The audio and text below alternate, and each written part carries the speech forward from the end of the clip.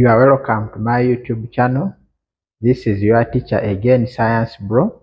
Today I've brought for you another video on what we call acids and bases. I've left out salts for the interest of shortening the video. Otherwise, I'll discuss salts in the next video because salts are associated with acids and bases. So before I start, I request that you hit the subscribe button to get notifications whenever I post a video and also keep me going. Please just go below this video, hit the subscribe button, then you can continue watching. Remember, watch it up to the end because we are going to break down what we mean acids and bases in a simple way. Now, in this topic here called acids and bases, I've brought for you several subtopics to guide us through this lesson here. The first subtopic is going to be meaning of an acid. I think you can see right here. Meaning of an acid. We are going to discuss what is actually an acid.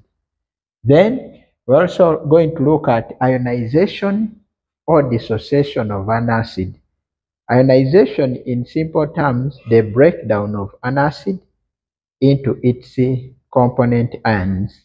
So we are going to see what we mean by ionization because we can't understand an acid well before we understand terms like ionization and dissociation. Number 3, we shall look at types of acids and we shall give examples of acids. So stick to the end of the video. We shall also look at the strength of an acid. What is to be strong if we are saying an acid is strong? Then we shall also look at basicity of an acid. Then look at the meaning of a base and an alkali. Then look at the physical properties of acids and bases. Then we shall drop into indicators and the pH scale. Then we shall also look at the chemical properties of acids and bases. Then we shall look at the importance of a special reaction called neutralization reaction. Then we shall also look at finally the applications of acids and bases in real life. So let's dive into the first subtopic here called the meaning of an acid. Meaning of an acid. Now you'll find so many definitions about an acid, but the key standard definition is we are going to define an acid as a substance which when dissolved in water produces hydrogen ions as the only possibly charged ions. A substance which when dissolved in water produces hydrogen ions as the only positively charged ions. Now, in chemistry, water is actually used by acids as what we call it an ionizing solvent or a medium to enable the acid to break down. Now, there are many other substances which if you put in water, they will also break down or they will dissolve. Now, for them, they will have positive ions, but as long as the only positive ions are not hydrogen ions, then that compound cannot qualify to be an acid. Now, we have said it produces hydrogen ions as the only positively charged ions. We shall explain deeper what we mean by that when I am now dwelling into what we call ionization or dissociation of an acid. Let's touch ionization or dissociation of an acid. Ionization stroke dissociation. Now, we have said an acid will only show acidic properties when you put it in water because water will act as a solvent to make the acid break down into the key ion called hydrogen ions. The hydrogen ion is also called a proton That's why acids can be said to be proton donors, because they release or donate protons into a solution. Now, what is to ionize? At our level in the scope of this chemistry, this ionization, we are going to keep it low. But as you advance with chemistry, the two terms ionization and dissociation might differ a little, but at our level here, they mean the same. Now, what do they mean? The breakdown of an acid immediately you put it in water is what we are calling ionization or dissociation. So dissociation is the breakdown of an acid into hydrogen ions and other negative ions. So ionization is the breakdown of an acid into its constituent ions. Now, an acid will not break down if you don't put it in water, or if you don't put it in an ionizing solvent. If you use another solvent which is not water, an acid will undergo reactions and produce some other ions, not particularly hydrogen ions. So when you put in water, an acid will produce hydrogen ions and other ions which are negatively charged, negative ions. The hydrogen ion is also called a proton, which is represented by this symbol Hn, because hydrogen has a valence of 1, so strictly we give it a positive ion like this, positive charge. So this is what we are calling ionization of an acid. Bases can also ionize, can also break down if you dissolved it in water. Otherwise, an acid will not behave as an acid in case there is no ionizing solvent or there is no water for it to ionize or break down. So let's look at what we call types of acids and examples. Then we shall give some equations of how acids are ionizing. Now we have basically two types of acids. We have acids called organic acids. Then we have what we call mineral acids. So I'll have the organic acid. Then I'll have another section, mineral acid. Now, the word organic refers to anything obtained from plants and animals.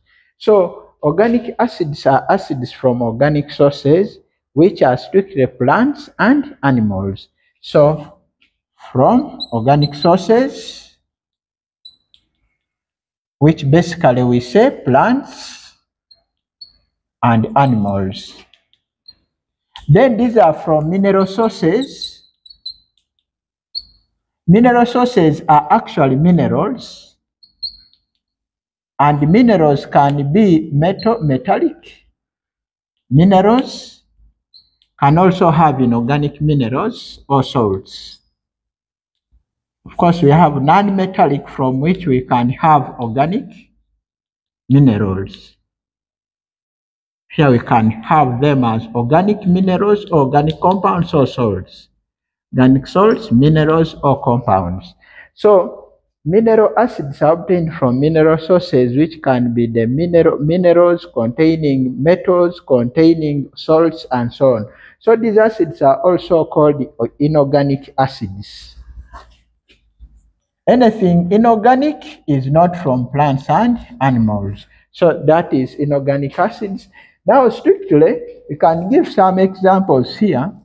Now, since they are from plants and animals, I happen to carry around with me a mango here, and also I carried a tomato here. Now we see that have an acid called oxalic acid that is found in tomatoes here. Of course, most of these fruits do not contain only one type of organic acid. One can have the main organic acid and other small acids. For example, this tomato has also an acid called malic acid, which malic acid is also found in apples. So malic acid is also found in apples. Then you have also lactic acid found in milk. Then these citrus fruits such as mangoes, the oranges, like I've cut an orange here. So these ones have what we call citric acid. Most of these citric fruits have citric acid. So we have citric acid. These are from fruits such as mangoes, lemons, etc. Oranges. So all those contain, there are so many organic acids and they occur in different forms. They occur as many of them in different fruits. Now many of these organic acids have kind of, they have huge formulas which might not be in our scope of study. So they will need you, as you advance with chemistry, then you'll find to study these formulas. Some have large structures, complicated structures. Now we realize that normally acids are taken to be having a sour taste. Now that sour taste is characteristic of these acids, both mineral acids and organic acids. But we realize that some fruits might taste the taste which is not sour as expected from the theory that acids are sour. It's because some of these fruits contain some other chemical compounds which affects the taste of the sour taste that they should have given. The other compounds are there, vitamins, glucoses. So there are many other sweeteners which actually affect the taste and make it not to be sour as expected. So you might mistake and say this fruit is not actually having a sour taste. So you can find a sour taste even in some other compound like salts, and you get mistaken and you say it's an acid. So a sour taste might not be a standard definition to define an acid with. So mineral acids here, we have so many of them in our laboratory, so we can have them as laboratory acids such as hydrochloric acid, which is also a stomach acid. Can be made in the laboratory or at the industrial scale from these inorganic salts here. So hydrochloric acid is also called stomach acid. We have sulfuric acid. All these can be made both in the laboratory and on the industrial scale. We have nitric acid, which is this formula, NO3. Now we are going to discuss them in details. How do they ionize? So we are going to, let's have it held there. Now normally these organic acids are actually weak acids. Mineral acids are very, very strong. We are going to discuss the strength and understand what we mean by strength. So these are normally very, very strong or very corrosive. So these organic acids are normally very, very weak acid and less corrosive. Though some of them are very, very corrosive, but most of them are not corrosive as compared to mineral acids here. So let's dive into and discuss what we call strength of an acid. Mineral acids are also so many. I've just written 3 for you. Organic acids are also so many. I've written a few for you. Now, strength of an acid. What do we mean by strength of an acid? It's just ability to release hydrogen ions. Ability or is to release. Is to release hydrogen ions. Now here we shall categorize the strength into 2, weak acids and strong acids. Then I'll split them down, strong acid this way, then weak acid this side. Now we said that every acid should break down into hydrogen ions and some other negative ions. That is called ionization of an acid. Now we realize that some acids do not ionize completely. It's like when you break this chalk, if you hammer this chalk and part of it changes into powder, part refuses. So that's what we are referring to in this process here when we are studying strength. That some acids, if you dissolve in water, not all of it splits down into ions. Those are weak acids which have a little ease or little tendency to break down into ions. So they are weak. So these ones are acids which ionize completely or dissociate completely. Ionize is to break down into ions when dissolved in water. Ionize completely. These partially ionize. That means, let's take an example here. We have many acids like in the B sting, we have what we call a formic acid or methanoic acid. So we have formic acid in the B sting. This is found when the bee stings you. So formic acid is this formula.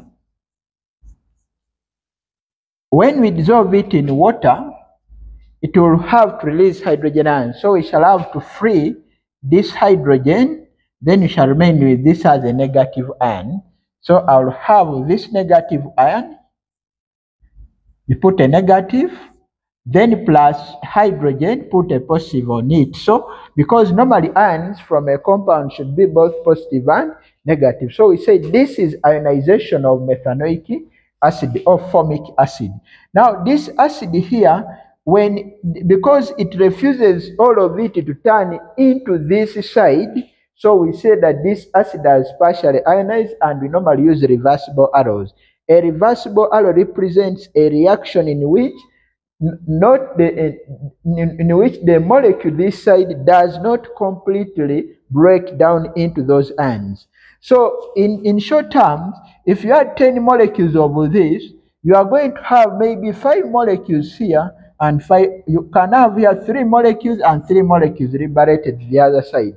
So not all of it has ionized or completely broken down. Let's turn this side and look at some, maybe many other examples. We looked at oxalic acid.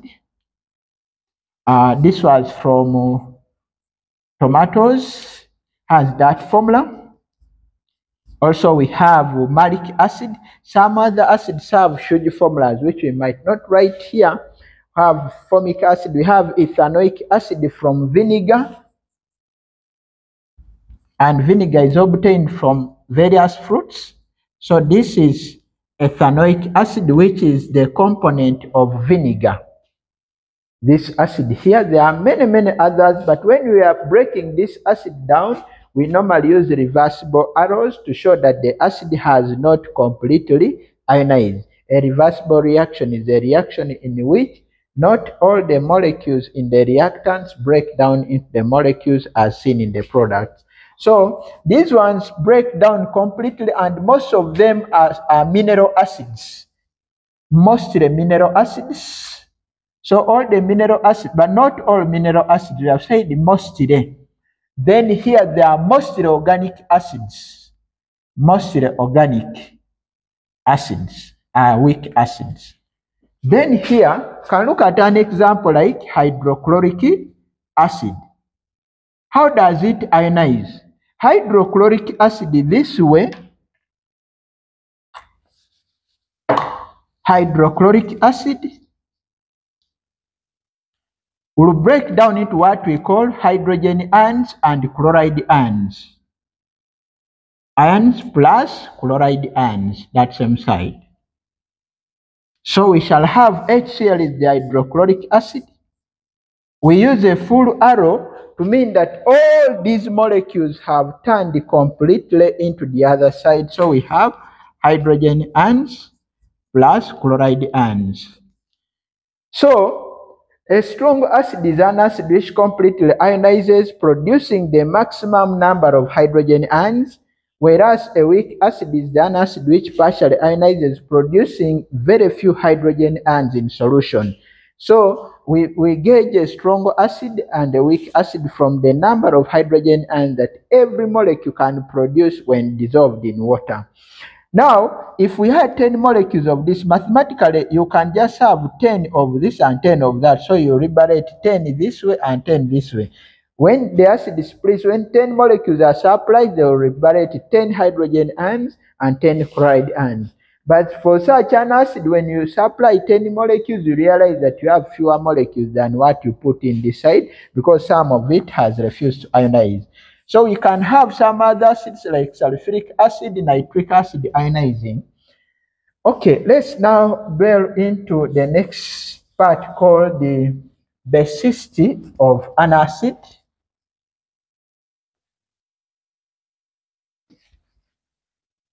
basicity of an acid, basicity of an acid. What's basicity of an acid here? Now, basicity of an acid is actually the number of hydrogen ions one molecule of an acid produces when dissolved in water. Let's look at this. That basicity is related to ionization. So to understand basicity, we must first break down the acid, or we can look into the structure of the acid in case you have a molecular formula.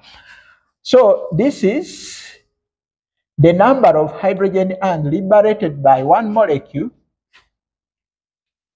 hydrogen ions produced by one molecule of an acid when dissolved in water, or when the acid ionizes.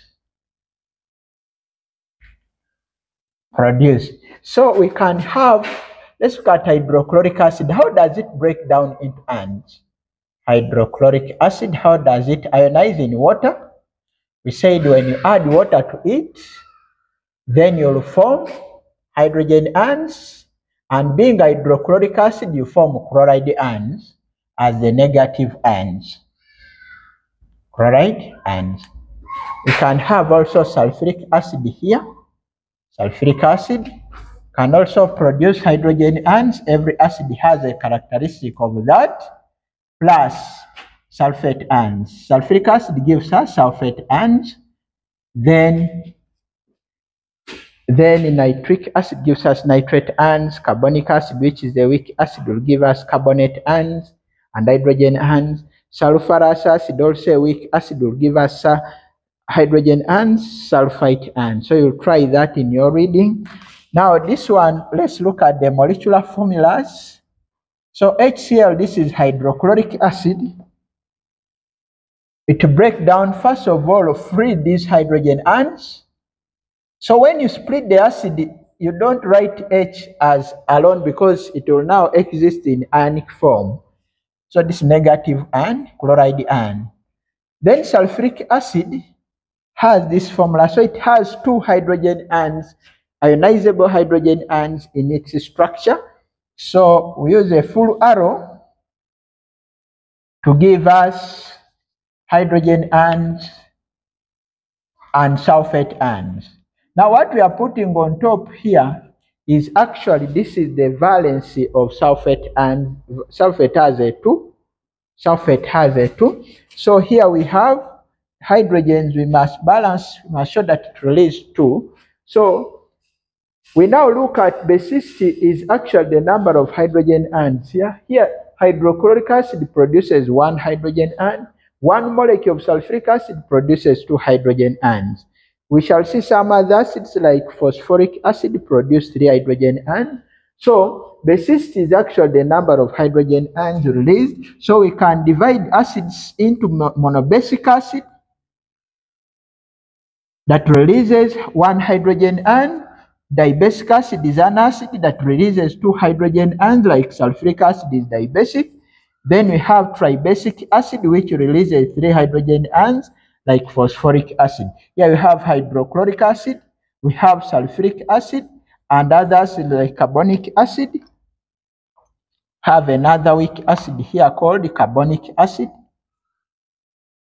Then here we have phosphoric acid, and so many other acids. This is phosphoric acid, sulfuric acid, carbonic acid, hydrochloric acid. So this is tribasic. Basicity is divided into 3: monobasic acid, dibasic acid, tribasic acid there.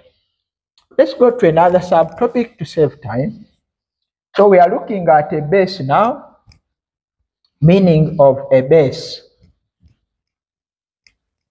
We have discussed an acid, so let's discuss about meaning of a base. Meaning of base and alkali. What does a base mean?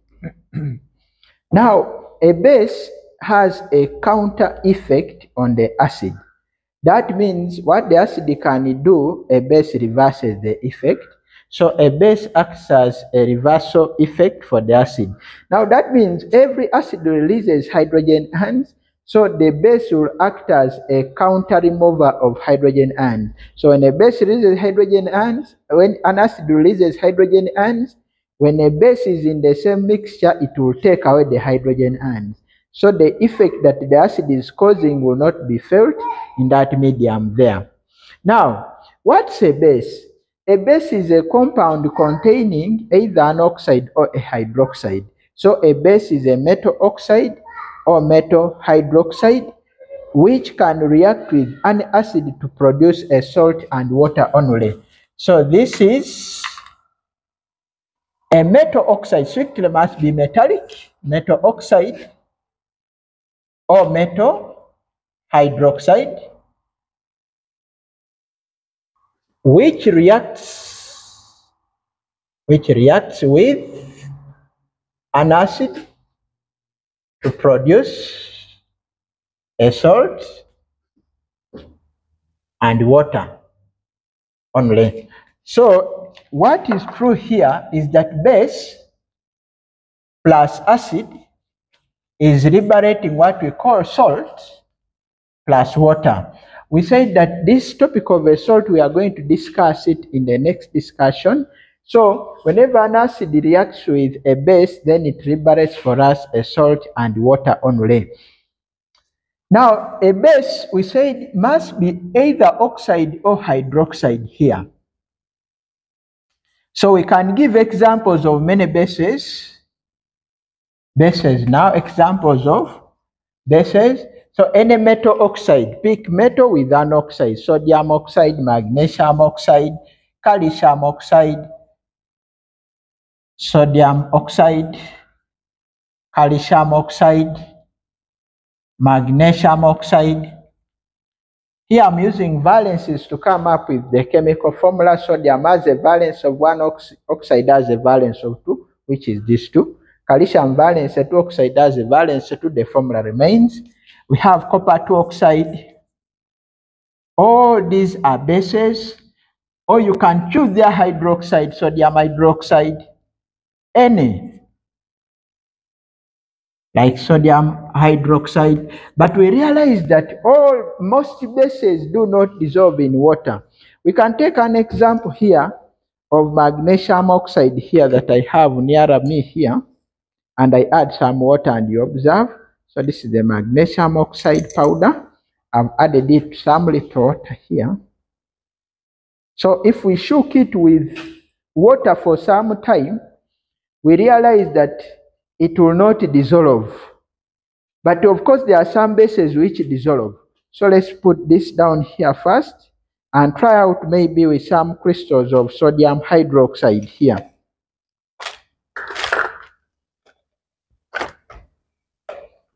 So I have sodium hydroxide pellets here. So just have some pellets of sodium hydroxide here. I'll put them here. Make sure you cover it because some of these hydroxides are actually deliquescent. They absorb water vapor. So we add some little water here and shake for some time. Shake for some time. We shall realize that after some time, this sodium hydroxide, for it will dissolve in water, and finally you'll see a colorless solution rather than this one here. So after regular shaking for some time, this won't dissolve, it appears as a suspension, whereas this one will become a clear solution, indicating solubility of sodium hydroxide and magnesium oxide is insoluble. So most bases are not soluble in water, but few can dissolve. Now the few that dissolve are called alkalis. So a base is a broad term, and alkali is a subset in a base. So let's now pick some examples of alkalis here. So what's an alkali? An alkali is actually a soluble base. Among the bases, we pick the one that is only soluble in water.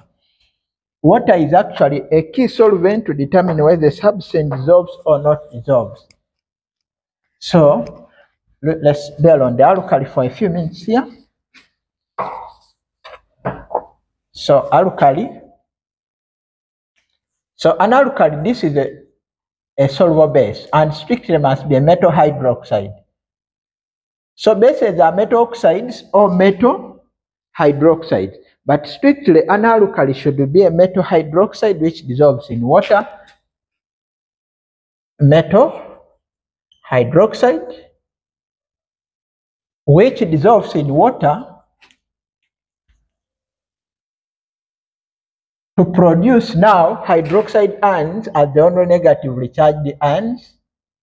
So alkalis liberate hydroxide ions as the only negatively charged ions. Of course, many compounds will produce negative ions.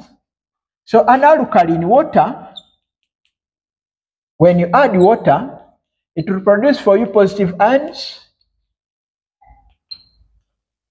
and positive ions differ depending on the type of alkali, plus hydroxide ions, which are called OH ions. We put a negative because we said they are the only negatively charged ions, then they will be together as positive ions in the alkali. Now alkalis are very few: potassium hydroxide, and we also divide them first into strong alkali and weak alkali, depending on how they ionize, because strength is in terms of ease to ionize. Have potassium hydroxide,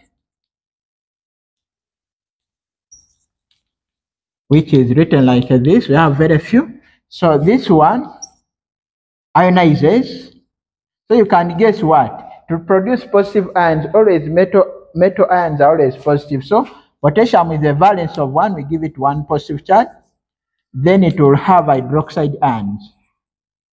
So these ions give the base its characteristic taste, or they give the alkali its characteristic taste.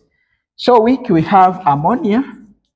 So these weak bases ionize partially, while strong alkalis are alkalis which ionize completely. We show them with this full arrow.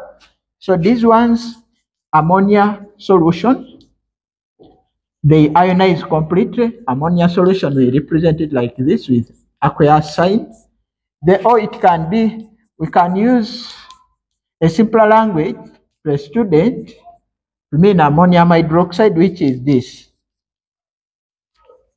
When we are ionizing this, of course, we separate this and give it a positive charge, then plus OH ions. So these are called, this is a weak alkali. There are many other weak alkalis, but might not be in the scope of this lesson. So we have other strong ones like sodium hydroxide.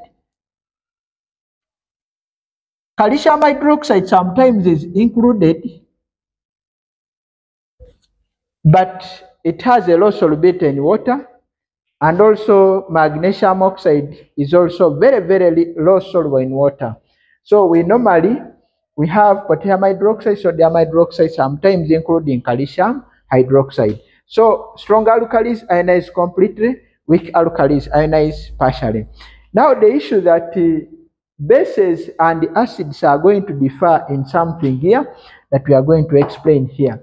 We've built much on these commercial bases, but many plants and some organic substances contain some bases for us.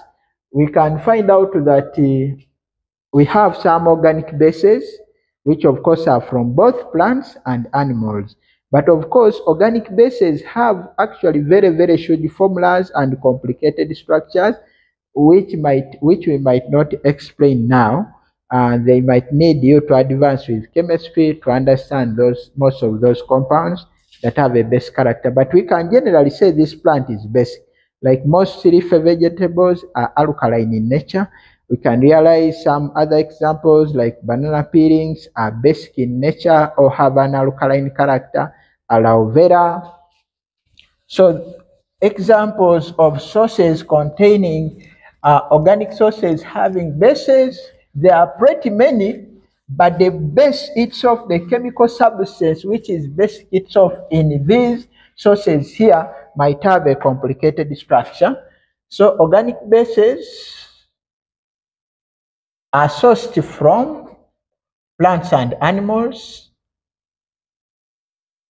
and we have several plants like we can have aloe vera, banana peelings. So like if you are bitten by a bee or you are stung by a bee, then you can apply banana peelings as a counter effect, because a base actually does something which we call removes the proton or accepts a proton from water. Now the reason a base accepts a proton is because it has a key ion called hydroxide ion. Then an acid has a hydrogen ion. So these two, when a base is added to an acid, then the base,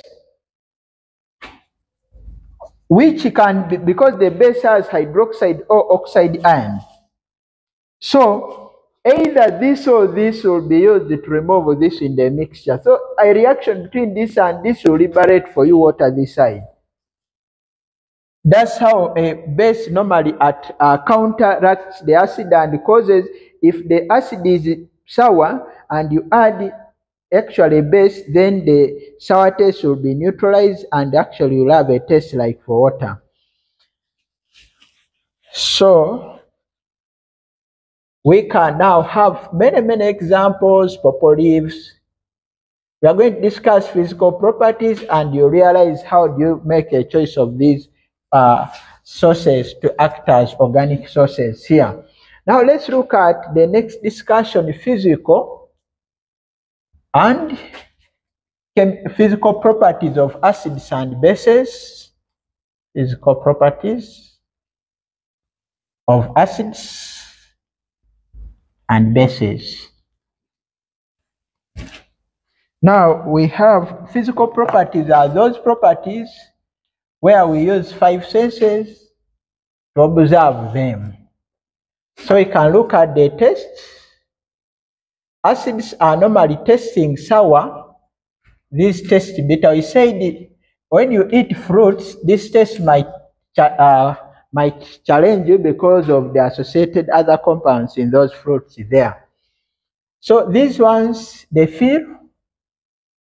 These have a soapy feel or slippery. Have a rough feel or no, not slippery.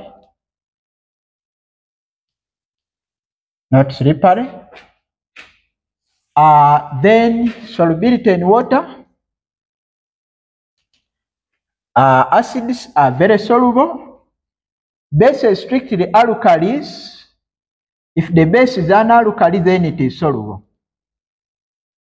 Those are some of the key physical properties. Then effect on indicators.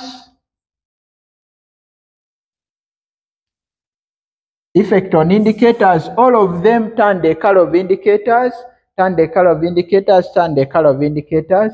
I'm going to expound more on the indicator because there are many indicators here.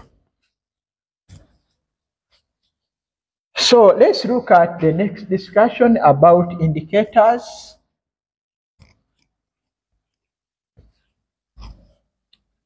So many of these bases which have a soapy feel, you normally use them to make soap, because like purple leaves were used in ancient days to act as soap for washing with some other compounds mixed with it there. So let's look at indicators and the pH scale. But before we look at indicators, we need the pH scale discussed first. Now, a pH scale is just a scale of numbers running from 0 to 14, indicating the degree of acidity and alkalinity of a substance. So, is a scale of numbers from 0 to 14. Sometimes some textbooks have written from 1 to 14, but for the choice of this lesson, I just chose 0 to 14. There is no very big significant difference there.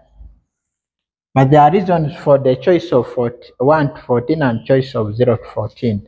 So this is 0, 1, 2, 3, 4, 5, 6, 7, 8, 9, 10, 11, 12, 13, 14 here.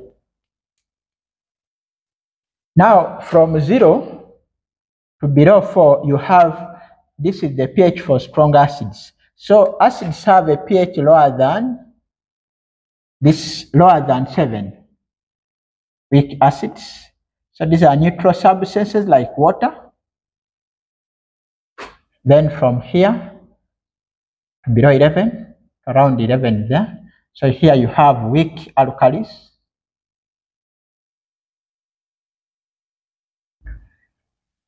Then from 1, 2, 3, 4. Then from here you have strong bases. So that's the range for strong acids and strong bases. From 0 to below 4, you have strong acids. From 4 to around 6 something, you have weak acids. So these pHs can be determined in a number of ways. So how do we determine this pH? So this is a pH scale. The word pH stands for potence hydrogen. Potence hydrogen. The original words used was potence hydrogen, but was rather modified to power.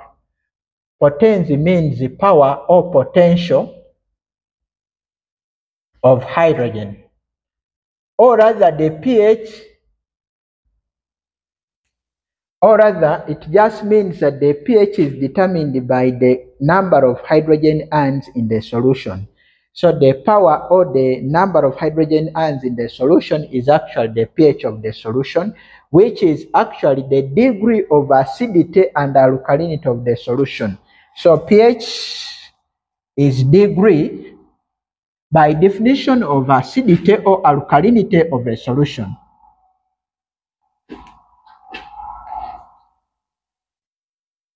Now, pH can be measured using a pH meter, or we call it a pH probe. We don't have it in the laboratory now. You can use a pH meter or pH probe. It has a scale where it just indicates the value. If you dip it in any solution of any pH, you read the pH on its scale. So, or we can use also the one that we have in the laboratory for easy access is a universal indicator, as we are going to see shortly here. So let's look at indicators. So the idea of pH is very important, especially in agriculture. Let's look at indicators now. Now, an indicator is a substance which changes color depending on substance that changes color.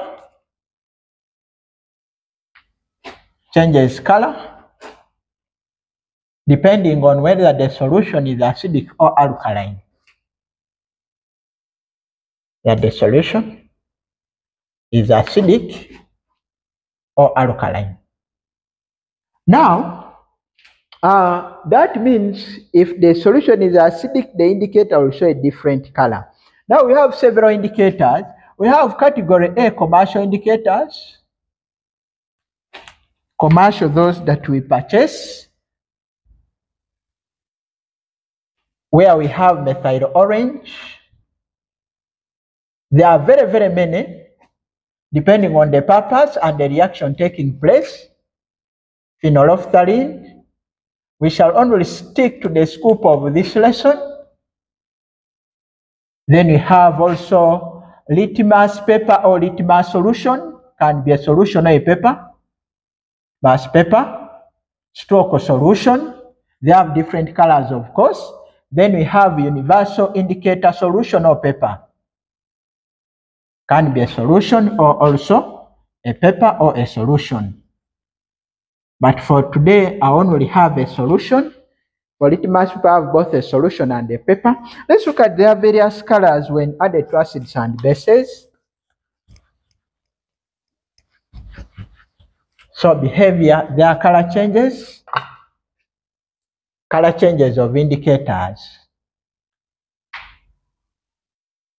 Changes of indicators. We have the indicator here.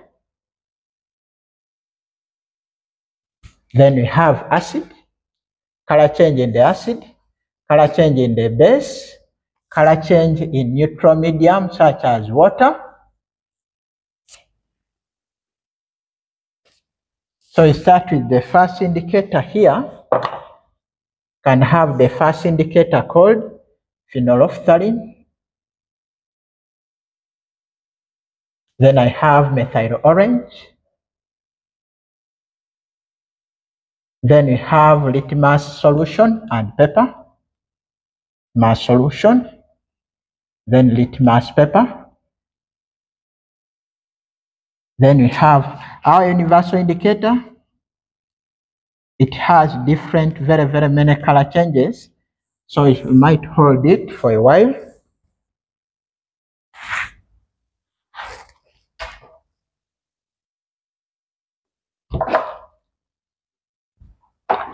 So let's look at the first one here. Now, phenolphthalein is a colorless solution, so it is colorless in neutral medium. Methyl orange is orange as the name says. Litmus solution is actually purple. Then litmus paper is blue or red, depending on which one you have. So let us now look at the color changes. In an acid, how does phenolphthalein behave here? So this is my phenolphthalein indicator. This is a few drops of hydrochloric acid. This is a wrong test tube.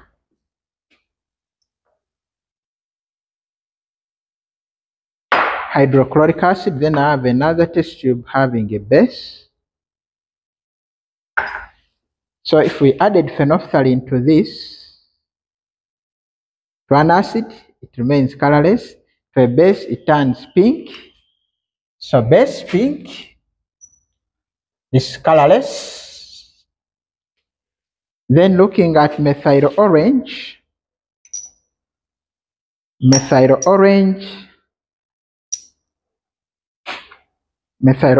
a base, the base, then this one acid.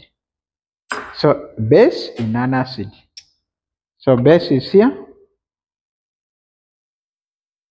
Then I add to an acid also, just few drops. So you see that in a base it's yellow, in an acid it is red. So red, yellow. Now litmus solution and litmus paper. Litmus solution, I have it here. Said it's purple in color. And add it to this. This is the color. It's very dark purple. So this is the color. If we add it to this is litmus solution, it's purple in color. So if we add it to an acid, let me first put here an acid. It's my acid, nitric acid, I'm using it. So the base is this side. So just add a few drops. Let me just use this direct. Droppers. So I added the acid, kind of pink, red, something like that. Then I add it to a base. So you see that this is blue. It's blue. Blue, this in an acid, it's red or pink. It's blue. The paper, if it's blue paper, blue turns red. Then red remains red. Here, blue remains blue, then red turns blue. Universal indicator will have various colors depending on if the acid is very strong. So let's demonstrate the use of universal indicator briefly here.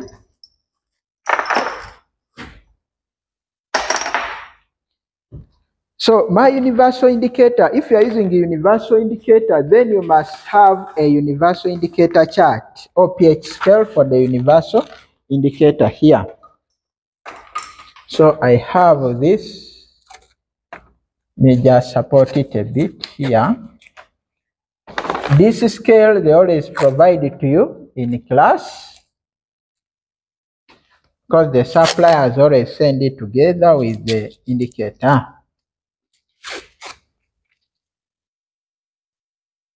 So this time let me use lemon juice here to show something here. So I have a lemon here. So let me squeeze some lemon juice and use the universal indicator to tell which pH it is. So universal indicator added to lemon juice. You compare the color with the pH chart. So it's around here. That's why it's lemon juice.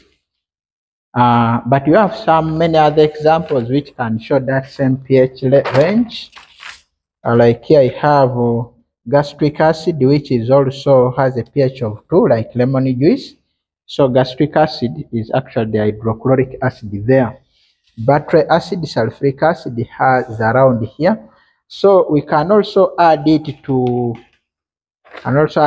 maybe an alkali like sodium hydroxide to see what happens. So, sodium hydroxide here.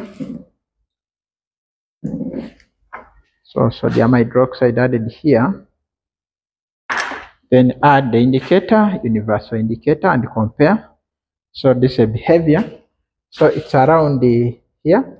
So sodium hydroxide, being a strong base, it has a pH of about 14 there. So that's it on indicators. Now, some indicators are not commercial. We make them locally made indicators from plant materials. So that's what I'm discussing briefly. Indicators from plant sources.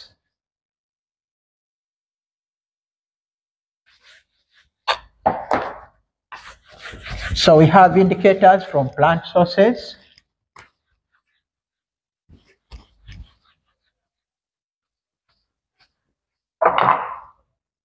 We've discussed commercial ones, then we're on indicators from plant extracts. So now, normally colored petals of flowers are used as good indicators. Any flower that is colored contains dyes. So these indicators are made of dyes which have the ability to change color.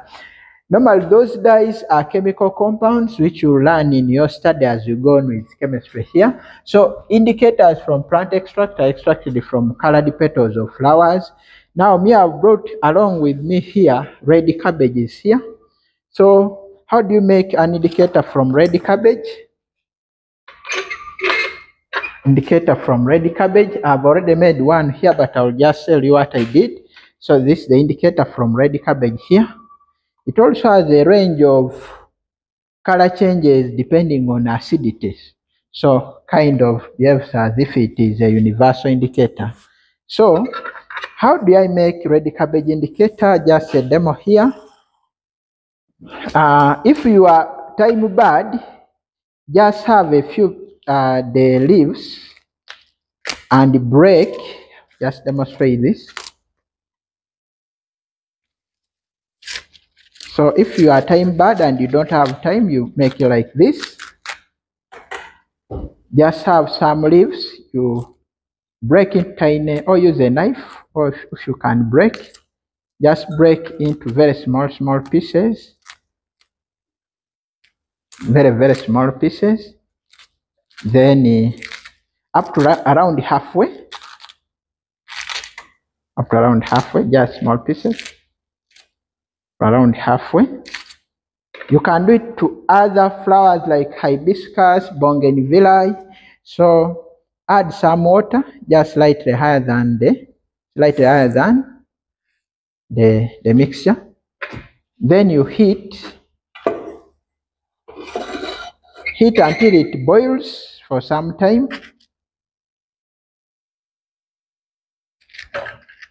So you'll heat it for some time.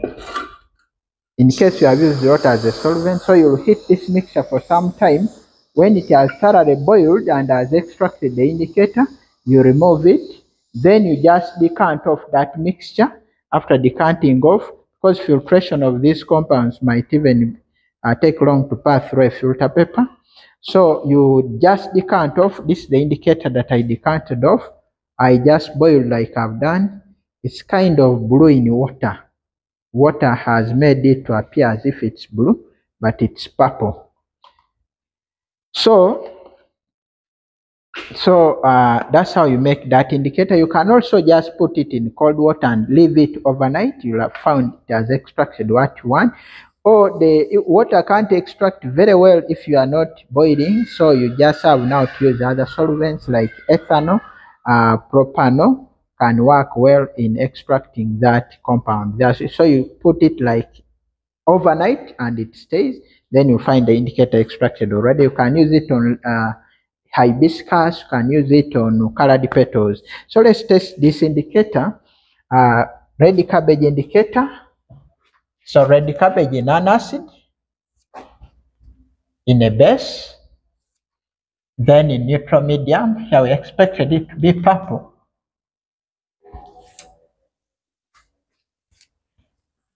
So now in non-acid, how will it behave? This red cabbage indicator. So it should give this purplish color, but when you add some water, sometimes the color can be affected and it turns kind of blue. So it is going into kind of a bluish state, but the purple still remains there. So when we add that to the acid, what happens? So what happens in an acid? Let's try to add the indicator. This is my acid, nitric acid. I'm using it here. My test tubes is already down.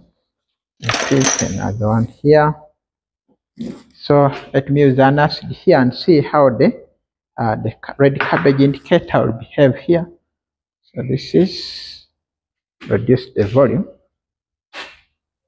So you see that it's turning red or pink. So we can use red here. These colors can slightly vary a little. We can also use an alkali. So let me use a base, red cabbage indicator. Now it's kind of green, kind of yellowish green. Now the colors change a little, kind of yellow, it has some yellow, it has some green. So now red cabbage indicator will also be affected by color changes a little bit, depending on the acidity level or alkalinity level. So it can appear red, purplish, can kind of appear violet. Violet is close to purple. Appear blue. So appear green, then appear yellow. So there is 10, 12, then 14, yellowish. So if the pH is about 14, like sodium hydroxide, I think you notice that it's going into yellow. Yeah, so the basic color here would be yellow. They showed kind of green, but varied. So this is green, about 12. So blue-green, and just have it there. Blue-green color. This is because of the variation in the acidity of this kind of mixture here that we are testing with the universal. I mean the the red cabbage indicator. That's why you will see the color might not be fixed as you expect. Now let's look at the chemical properties. Chemical properties of acids and bases.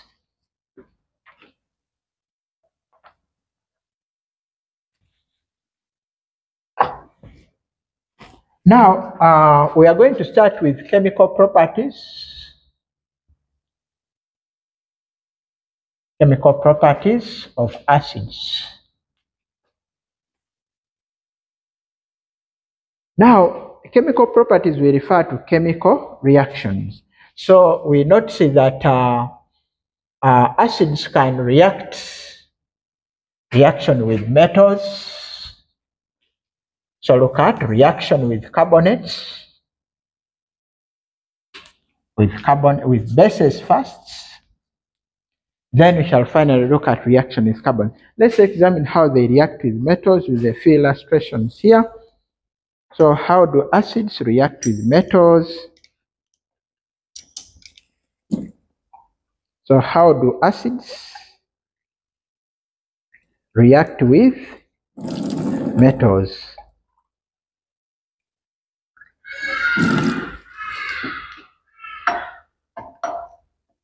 So to react, let's just have a simple reaction. I'm picking a magnesium ribbon here to just demonstrate how an acid reacts with a metal. This piece of magnesium ribbon. So I'm just going to pick a small piece here.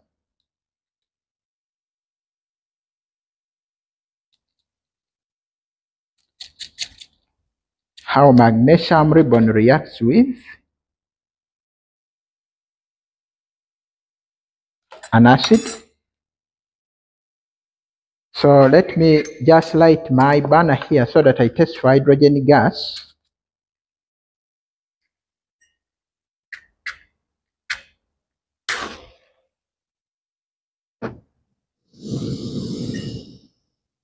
Then I'm going to add an acid here and cover the mouth.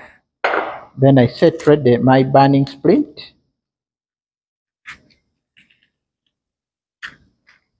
I'm setting it ready there. So adding hydrochloric acid to this, I close this mouth. Then I want to test this gas. I think you hear that. The gas is hydrogen because we are hearing that it's burning with a pop sound. So the reaction keeps taking place. There is vigorous effervescence due to the liberation of hydrogen gas. So here, metal plus acid, we produce what we call salts plus hydrogen. We shall discuss a salt later, but this hydrogen is characterized by this effervescence here. So whenever you react with an acid with a metal, you liberate a salt and hydrogen. Let's take an example. My magnesium here plus hydrochloric acid. Normally the acids we use here must be dilute. So the acid should be dilute so that it gives acidic properties. So I'll get salts from magnesium, salts from hydrochloric acid are called chlorides. So I get magnesium chloride plus hydrogen. Then salts from sulfuric acid are called sulfates. So here we have magnesium plus hydrochloric acid is HCl to give us magnesium chloride plus hydrogen. To come up with this chemical formula, we are basing on actually the valences. Magnesium has a valence of 2, chloride has a valence of 1. So these two comes here, then we balance. You can watch another video how we can come up with chemical equation. So acid, metal plus acid must give you salt and hydrogen. So a salt has a metallic part, then the negative ion attached to it there. We can discuss later how a salt is and how it is formed. So this is reaction of acids with metals. Let's look at reaction of acids with bases. A base is either an oxide or hydroxide. So any can be reacted with an acid. So if I have an oxide, Let me pick an oxide here. So maybe magnesium oxide with me here. Is a base. Then add nitric acid here. And I try to shake. Normal acids are corrosive, so shaking direct might affect you. So we see that it kind of dissolves to form a colorless solution. You shake thoroughly.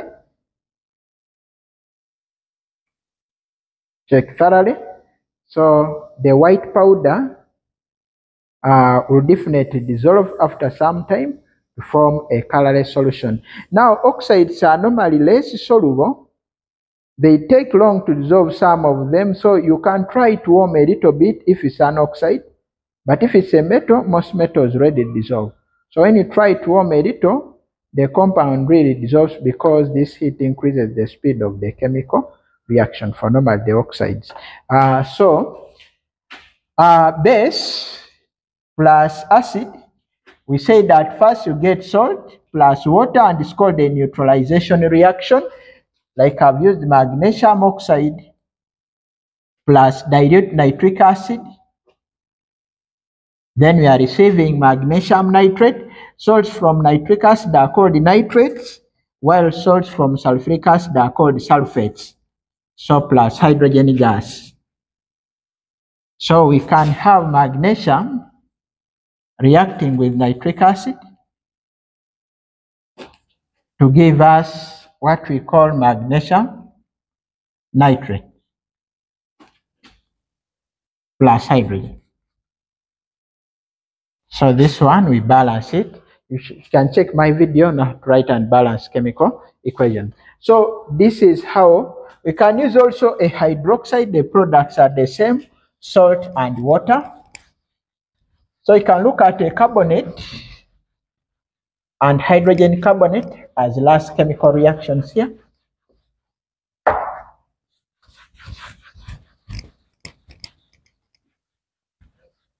So can have carbonates number 3 reaction with carbonates or metal or hydrogen carbonates. So here normally acid plus carbonate normally produce salt, water, 3 things, carbon dioxide gas. So for example, let me take an example of sodium carbonate here and demonstrate something to you. So sodium carbonate is right away with me here. Pick one spatula, then add it to that. Then I'm going to add an acid to it, but I will be ready to test for carbon dioxide gas using lime water. So when you are carrying out this reaction, have lime water with you at hand. Let me check around here. So we expect you to do this. I'm using just a demo here, might not necessarily show you what will happen exactly, but what you do, we prepare our solution of lime water and make sure this delivery tube is cocked and it enters and touches the lime water. Then we add an acid to this, and so let me add hydrochloric acid here. So when I add, I cover it briefly, then try to close here. So when you close here, you observe for some time there is effervescence here. Effervescence indicates presence of a gas, so there is carbon dioxide coming off here and centering the lime water. So after some time, lime water should be able to turn milky, should be able to give some kind of this mix, some kind of this appearance in the color. So that's the evidence for carbon dioxide. Carbon dioxide is tested using lime water. So such an example, like I've used sodium carbonate plus hydrochloric acid I must get salts from hydrochloric acid are called chlorides. So I get sodium chloride plus water, then plus carbon dioxide. We can change it into a chemical equation by saying sodium carbonate, because this was a solid, plus hydrochloric acid gives us sodium chloride, then plus water, plus carbon dioxide. You can check for my videos on how to write chemical formula. So that's how you arrive at the reactions there. So those are some of the reactions of acids with other substances. Let's look at the last two things here. Application of neutralization reactions in usual life. Neutralization reactions, or then applications of acids and bases. Acids and bases. So here we can look at acids where they are applied, then we look at bases where they are applied.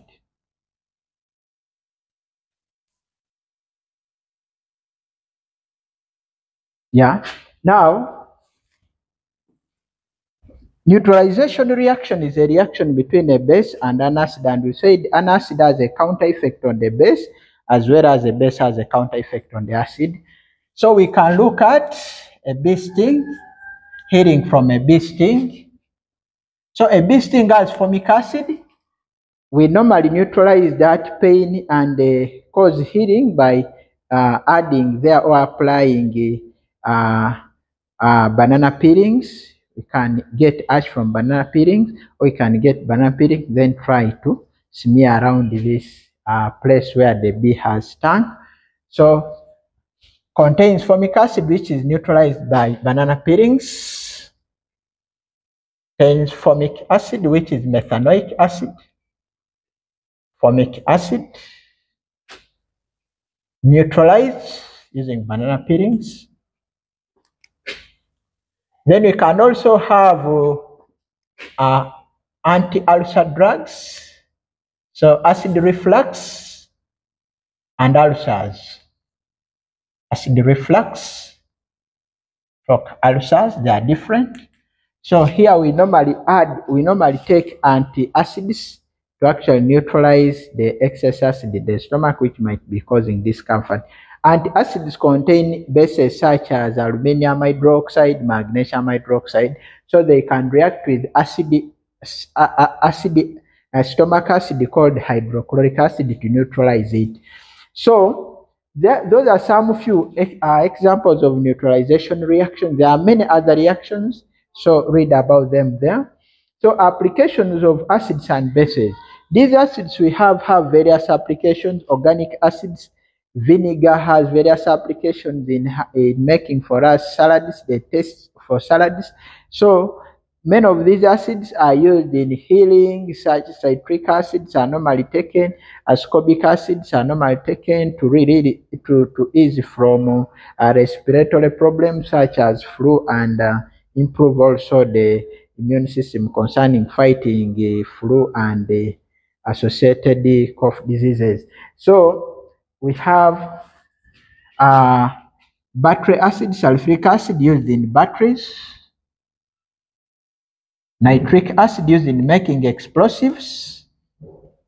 This is car battery, making explosives, and also fertilizer.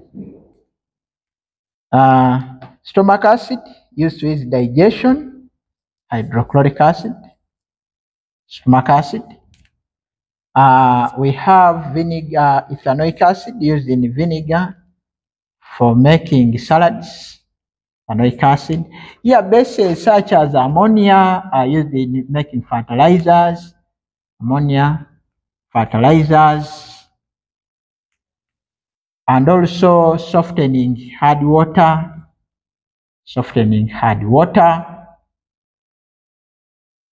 Other bases also exist such as amines, which are used in various applications such as making plastics, and so on. Even hydrochloric acid is used in making plastics. Now, thank you for watching. I want to see you in the next video. Please subscribe if you're a first viewer and also like the video. Bye.